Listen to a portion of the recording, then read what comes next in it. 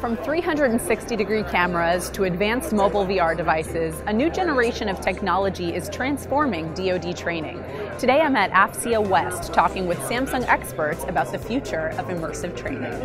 What is the DoD training paradox and how is it impacting our ability to train warfighters? Right now, DoD, they're transitioning from the traditional training style from live virtual constructive, and they want to utilize more mobile-based type of a solution. And from that perspective, our Gear VR fits right in terms of providing mobile solution and creating that solution stack that is suitable for DoD to utilize.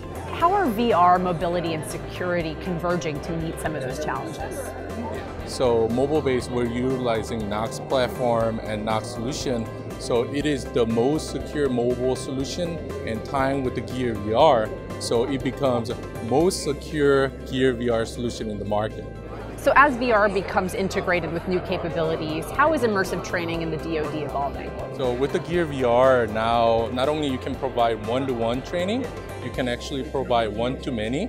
And when you add more simulating and other accessory and solution, now you can truly create a new way to deliver the content to the DoD.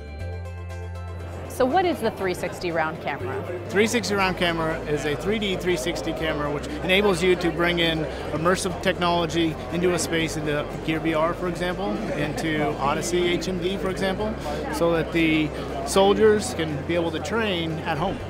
What value does the 360 round provide to the DoD?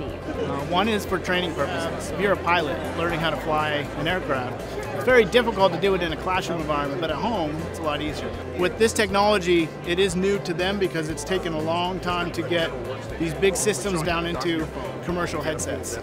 And now this camera is enabling them to do it at a lot lower cost. So they're able to bring in the camera, capture the content, and then be able to play it back immediately instead of taking 9 months to a year to produce a system, build a system, and then deploy a system. They can do it instantaneously.